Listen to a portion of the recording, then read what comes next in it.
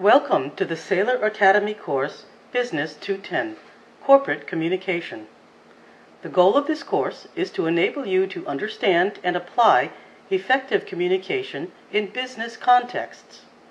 This introduction video will preview the contents of the course. For instruction on how to navigate through the course, including accessing the syllabus, textbook, learning resources, and assessments, please refer to the written material on the course homepage. The textbook for this course is Scott McLean's Business Communication for Success. It contains 15 units. For the purposes of this course, these units have been grouped into sections around 4 themes. These themes represent important aspects of business communication: the foundations of effective communication, business writing, public speaking and presentations, and business relationships. Each unit is divided into subunits. To help you absorb the material in this course, additional resources are provided in each subunit.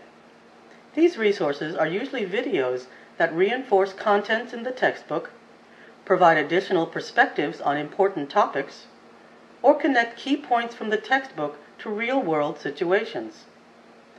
Instructions for the resources provide guidance about what to focus on in the resources, and often also suggest exercises, activities, or Saylor forum posts that will enable you to practice applying the material to business scenarios or projects. You should use these additional resources as alternative ways to understand the material. The Saylor Academy recognizes that different people learn in different ways, and has produced these resources to encourage you to discover how you learn best. Finally, each unit ends with an assessment, a quiz that will enable you to check your understanding of the unit's contents and to practice answering the kind of questions that will be on the final exam. From the beginning of this course to its end, it is important that you recognize how the topics relate to each other, including across units and sections.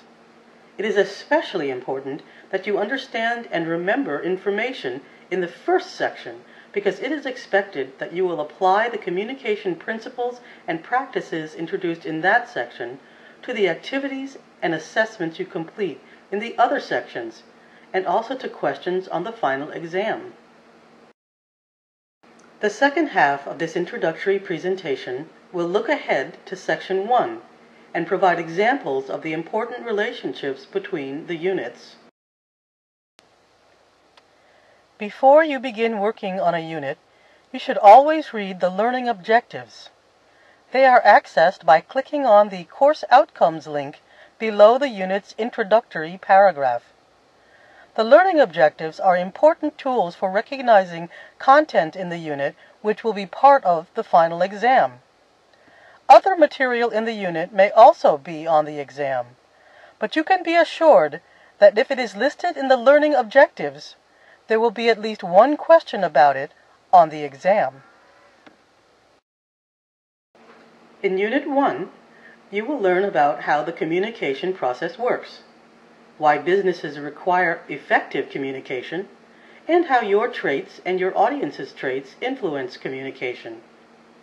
When you are working on this unit, it is especially important that you focus on 3 concepts that play a role in every topic covered in this course: the process that is communication, the messages that represent communication, and the audiences that are targeted by communication.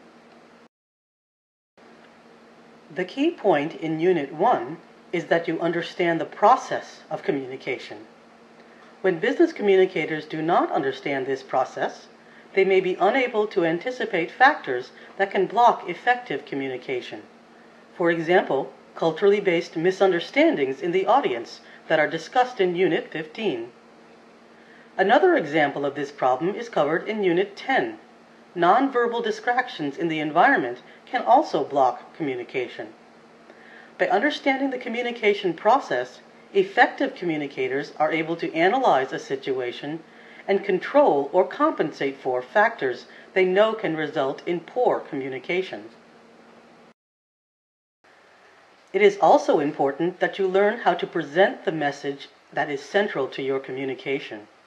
This is the topic of Unit 2, which examines the relationship between language, messages, and communication.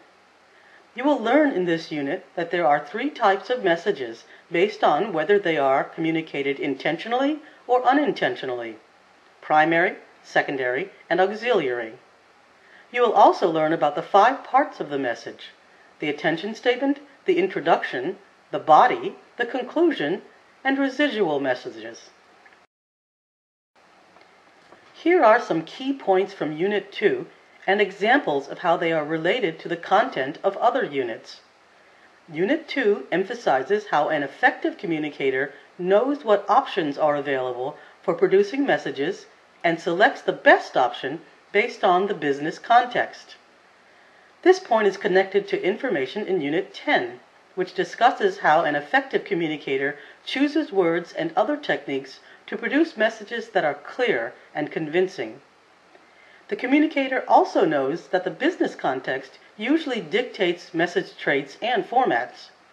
For example, if an employee is being laid off or denied a promotion, this negative news, a topic covered in Unit 12, may be delivered more effectively through interpersonal communication, which is covered in Unit 13. For example, you could call the employee. Communicating by telephone is covered in Unit 11. By doing so, you can use the conversation to communicate your compassion for the employee's situation. Unit 3 in this course focuses on audiences, the people you want to influence through communication. In this unit, you will learn why understanding your own traits will help you communicate with others more effectively, what perception is, and how your perception and your audience's perception play a role in communication, and why it is important to listen and read for understanding. The key point in Unit 3 is that you must know your audience so that you can tailor messages to suit their needs and expectations. This is necessary because audiences are not uniform, and yet the characteristics they possess are not random. Effective communicators research the characteristics of their audience to ensure that messages reach them, are understood, and produce the desired response. This may seem very abstract to you as you begin this course, but by the time you have examined the context of business writing, public speaking, and business relationships, you will be more confident and better prepared to produce communication that will contribute to your success in the business world.